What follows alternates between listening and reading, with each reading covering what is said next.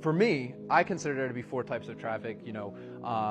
You can go, obviously there's lots of different people that have their own kind of theories on this. This is my own. There's traffic you own, traffic you control, traffic you earn, and then traffic you don't control. This is the most important part of a funnel. So those of you that use like a Shopify store or Amazon and stuff like that, like at the end of the day, right, traffic that you own is traffic that on demand you can literally send somewhere, right? So traffic you control, this is basically anything that you pay for, right?